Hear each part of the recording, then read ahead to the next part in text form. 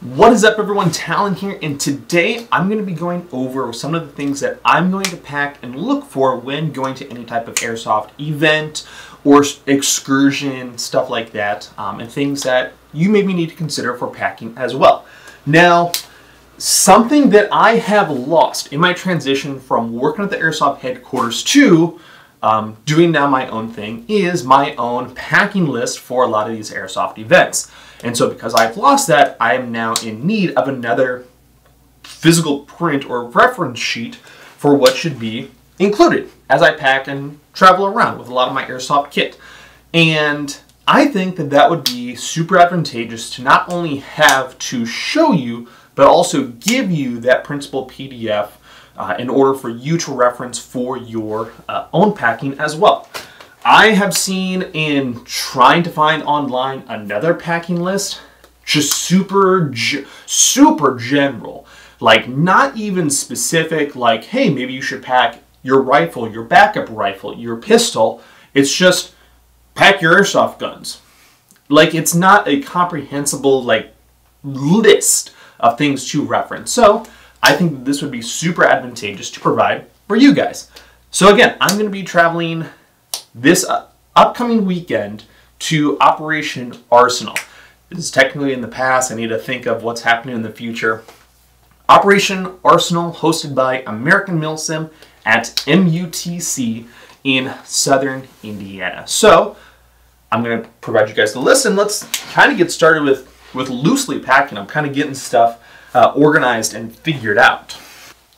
So like I was saying before, I used to have a physical sheet that I had printed off that was even laminated, so I could take a dry erase marker and even physically mark down what I was throwing into my gear bag, what was not being thrown in, stuff like that. So I currently don't have a laminator, but we can always cheat by utilizing our own phones, which I've already gotten that PDF onto my phone. And it's going to look, so you can see there, that's the list that I'm going to be referencing as I pack with you guys. So what I've done is I've organized this airsoft packing list into a couple of different categories.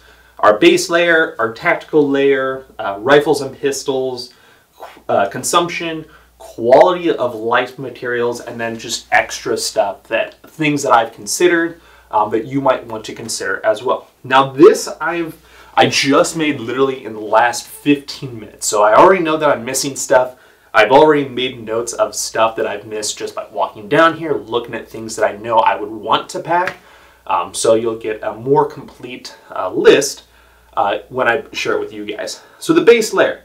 What I've also done on this list is I have bolded the items that I have personally missed in prior events. So those are things that I'm going to make extra sure that I don't miss for future events, and things that maybe you need to consider as well.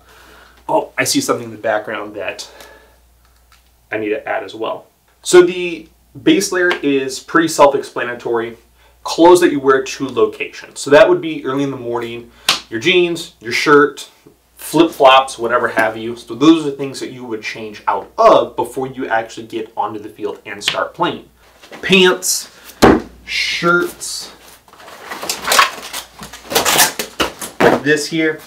And this is typically my bag that I would throw everything into, but I would lay everything out before it goes into the bag, so I can physically see the stuff that is all going in there. If we're traveling to an event, that might lead to maybe a separate luggage case or some extra small things that would go inside of here. 2 extra pairs of jeans, extra t-shirts, stuff like that. Something that you won't necessarily wear to location. Then your tactical layer. So that's going to be all the stuff that's going to go up over your base layer. And of course, base layer equipment is going to change dependent on your location and your situation. This is going to be based on the event that I'll be participating in. This would change from maybe an early spring event or a late fall event, where I would want something that's going to be a little bit more thermal, or if I were to go to Operation Copperhead, out in the desert in the middle of summer where it gets incredibly hot, that would be a separate set of base layers entirely. Dead reg and dead light. Two very, very different things and both equally as important. So I have here dead reg. I've got a light here from PTS. That's going to be my red light, and that's going to sit on top of my helmet just like that. I also need to redo the elastics of this helmet. This is the importance of packing well before an event, or at least getting stuff laid out before the event so you know what to add to your daily list of things to do before, like the day or a couple days before the event, when everything starts to become really pressurized and you're like, oh my God, what happened to everything? So I know that I need to do some elastic with that. And I'm not at there yet, but I'm going to throw here quickly your medical kit. This is always so important. Your boo-boo kit. Your boo-boo kit should always be either on you in a small system like this or in a bag that is at the fob if it's a really large event like American Milsims or Milsim West or whatever have you. Otherwise, if it's a pickup game, it'll either be in your gear bag if you're indoors or at your car if you're at an outdoor field. So my radio is in one of my MC Kydex rack carriers. I need to change over the mounting system and the radio to the one that I'm going to be wearing for this event, which is going to be my green camoed one. So I'm going to put both of those things again in the middle here in order to remind me those are things that need to get swapped out and changed over. Pack primary rifle. This is going to be my primary rifle for the event. Pretty much just as is, excluding the magazine. My backup is going to be, I'm going to make it this this KWA rifle, my KWA T10. So I'm going to go out, test fire both of these, make sure they're accurate and they're on, and I'm going to make sure that they're feeding with 2 5s and 2 8s. So I have here primary and secondary rifle system. You always make sure that you've got your accessories mounted to them. I'm just going to hot swap my Hi-Rise T1 and the flip to center magnifier from my primary onto my secondary just to keep things consistent. However, I will need to change the flashlight on this guy because it is DED dead. But both will take the same type of magazines, the AEG PTS magazines. They'll also take the same power source, my Titan lithium powers, lithium ion, and yeah, just keep everything consistent other than the base rifle itself. Your consumption, things that'll go primarily in your fob bag to resupply you if you need to go back to the fob, such as your snacks, water or water bottle. So snacks would be Cliff Bars or real cheap like Pop-Tarts. You're going to want something that's pretty natural, nothing that's going to be too processed, unless it's like the healthy Cliff Bars. I have here a water bottle that I will fill up at the Airbnb, and then this fun little Amazon attachment is actually a water hose, so I can screw in my Nalgene to this.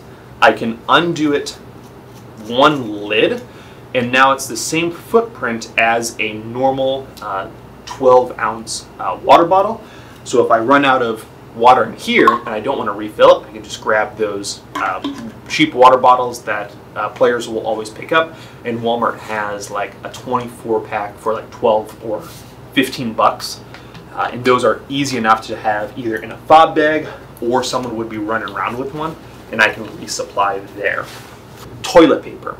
It is not, I can almost guarantee 100% of the time, every event, the porta-johns or even the facility bathrooms will run out of toilet paper at some time or another.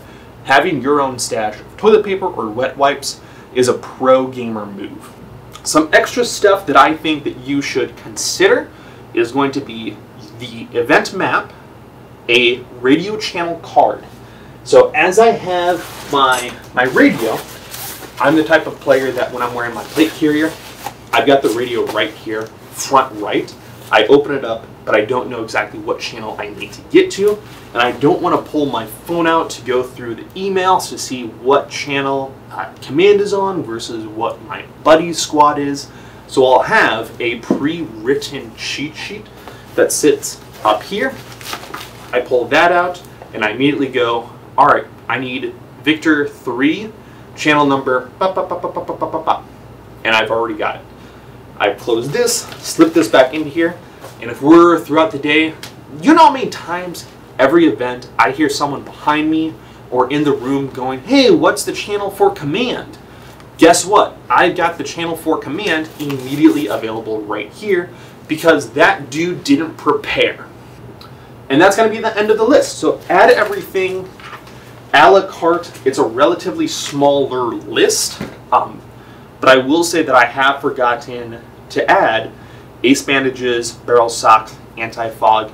If you guys can think of anything that I may be missing, let me know. We do have still a little bit of time before the end of the video. I want to show you kind of what I'm looking for when I take these airsoft rifles out for physical checks for accuracy and consistency before they're actual passable for the location. So let's go do that really quick.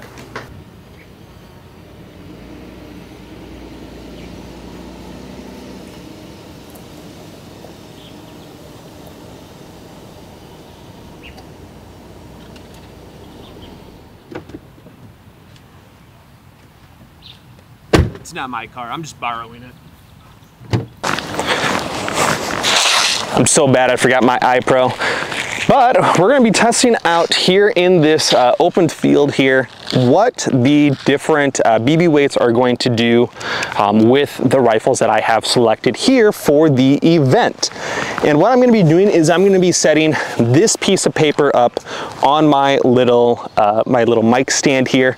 And what I'm looking at is this piece of paper here happens to be about, without the head, a Bravo size IPSC target, maybe a Charlie size with the width being a little bit wider. I'm going to try to shoot this at 100 and 200 feet, both freehand and against a rest here. So that's going to be pretty standard for what most Milsim events are.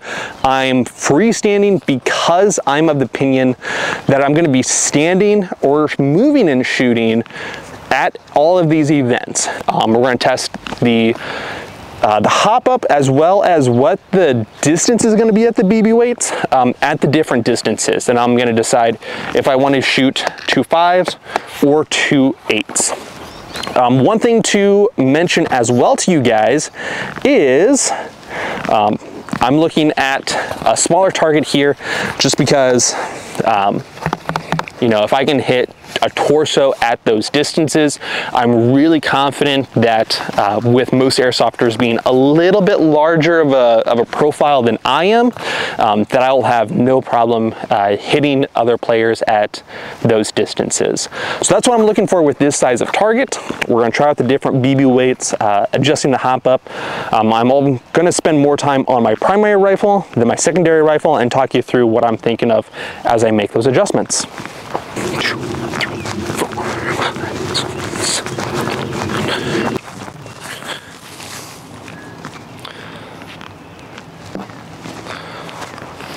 6. So here we've got my rifle. Shoots pretty good. I just got this chronoed. Shoots about 397, 396. So it's right at that limit for our event. I'm going to shoot off the side of our target first. Never mind, that went right at it.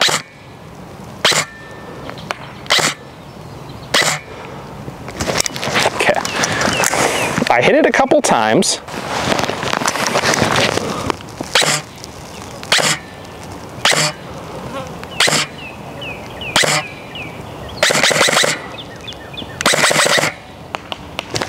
Okay. I feel actually really, really, really good about that.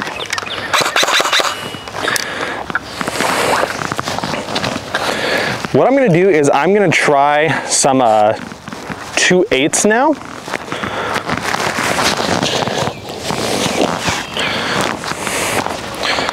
And actually, I probably should explain. When I'm testing for the BB weights, I'm looking for the 2.5 and 2.8 specifically, so I can use them in conjunction with my secondary rifle and pistol. I personally get really annoyed when I have to carry too much stuff. So too much stuff could be I do a 3.2 or a 3.0 for my primary, 2.8 for my secondary rifle, which shoots a little bit lower velocity, and maybe a 2.0 or a 2.5 for my pistol. Right now I've got 3 different bottles that I have to try to keep track of, when I should just get one big bottle that can service both my rifles and my pistol. I just load the one BB into all of them, and I don't have to really be concerned with all the other stuff. However, we're all busy people, doing side stuff, my own video projects, working full-time, and then doing these video things takes a lot out of me. And so here, I'm going to be doing it with 2.8s now. Let's see how they do.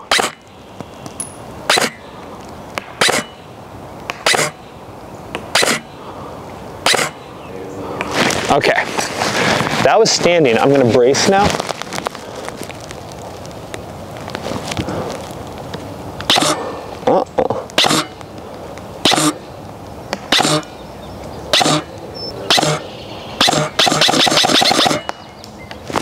Okay, so I can tell at this distance there are some pretty mad inconsistencies, and I'm using my magnifier, my flip to center magnifier, to better identify where those inconsistencies are.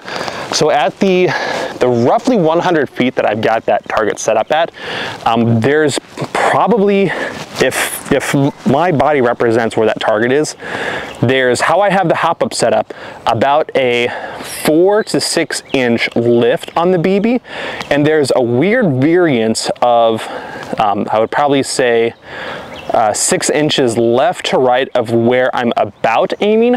Granted, I don't have batteries in my optics, so I can't see exactly where the red dot is. It's a smooth ball bearing going through a smooth bore, so there's going to be a lot of inconsistencies anyway. However, that seems to be a little bit more consistent, or more inconsistent compared to the 2.5s. And it's actually backwards from what it should be, because a heavier projectile with its mass should carry its energy along a more linear flight path. It should, at least, but it's not exactly doing that. Okay, let's make an adjustment to where our target is, where our camera is, and where I'll be shooting from. We'll try this at a little bit farther distance. So I just want to point out that our target, with this lens already zoomed in, granted it's only 75 millimeters, but at the end of my fingertip, that's what we're aiming at. That little Bravo sized piece of paper or cardboard is what we're aiming at. So it's about 200 feet away, maybe 180, just because I couldn't get all the way out to 200 into the woods there. I've got it raised up as high as it'll go on my little paper stand there. So I'm going to be resting on here with this guy, trying 2.5s and 2.8s, and just see where we're going. Holy fucking shit, boys, I am so goddamn hot. But you know what, it's gonna be even hotter down at Arsenal, and I'm a skinny boy, I'm not fat like everyone else, so I shouldn't be complaining nearly as much. All right, let's give this a try. So I'm gonna stand, try to see where they're going right now. Give it some arch. Okay, I for sure cannot see where that's going. Hat back.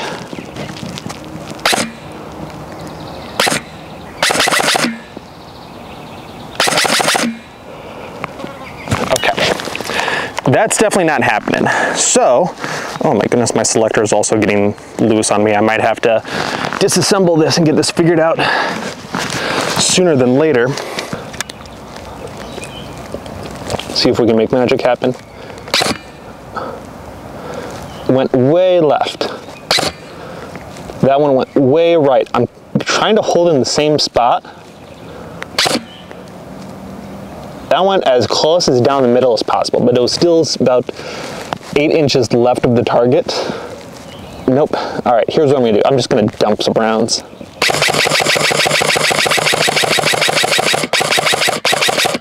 I should also mention I'm aiming probably a good, that target's 6 foot tall right now, maybe 5 feet above the target.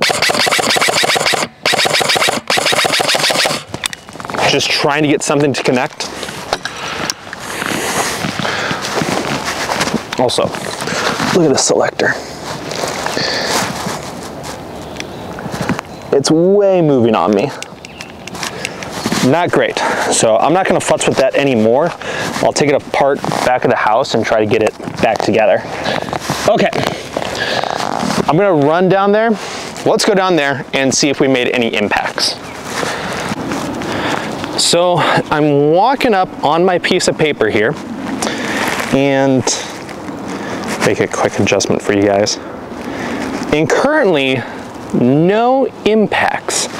This would maybe be the closest to an impact that I've got, but I'm not 100%, you know, just because we've got other cracks here from BB impacts. Oh wait.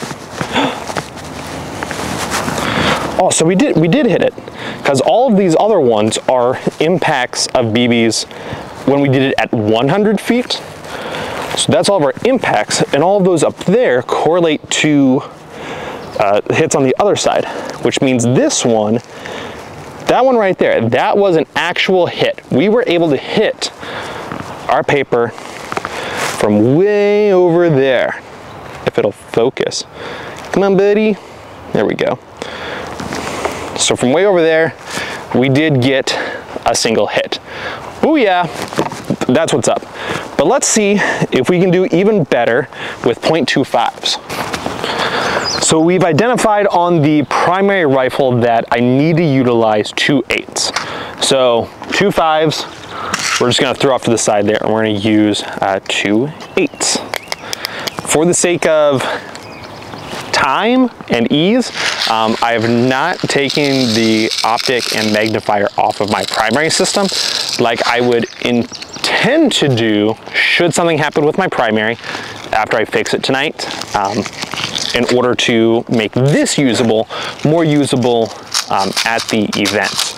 So all I'm gonna do today is try to get to the best that I can 2 8s dialed in with my Kitty Boy T10.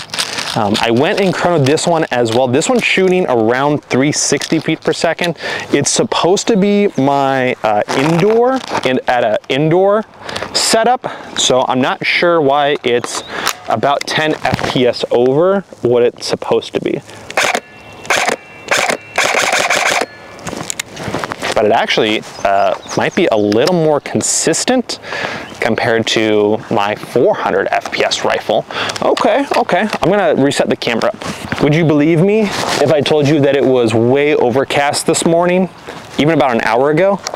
Yet the sun is out and way bright, and you know, it was like 57 when I left the house, 57 degrees.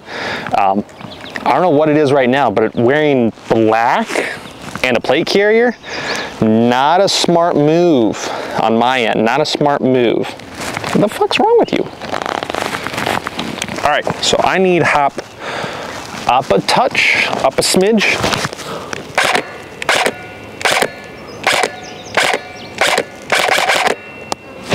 Up a little bit more. Up even more.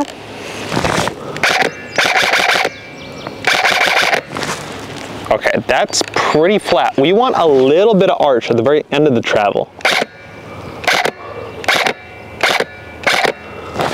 A little bit more.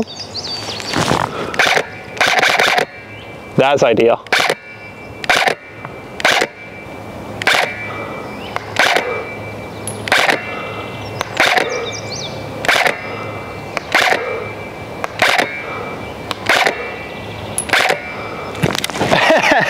Did you hear that?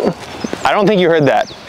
but I shot 6 times, and it was between, I did 4 shots on the paper in conjunction, and then 2 shots hit the metal pole by accident. So this somehow is more consistent at 100 feet than my primary rifle at 400 feet, which I've also tested this out, and I've kind of put this to rest. I'm gonna put that back in the distance, and we're gonna explore this real quick. All right, so what I did now was move the target out to 200, circled all the impacts that we had at 100, so any new impacts will be with this setup. I've also taken just the magnifier off from the other rifle, slapped it onto here, and that is good enough, and we'll see if I can get any impacts here. I'm not exactly holding my breath, but I'm a little bit more excited than I used to be. So let's try it out. That was pretty straight.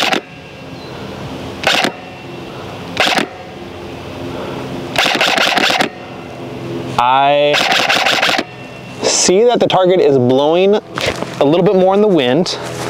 I also see that the BBs are curving a little more to the right with the wind.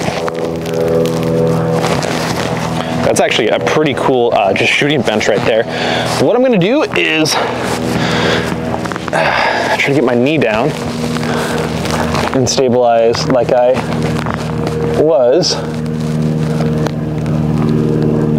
Okay, target's flat.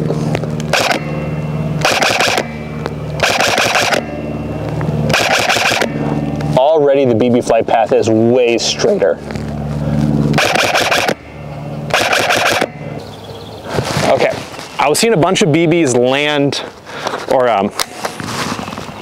like the body of the BB pass in front of the target, so they're in line with the target. I don't think that it's going the distance. Let's go check it out though. So leading up to the target, I can already see in the grass here a bunch of BBs. There's one right there. There's another one right there.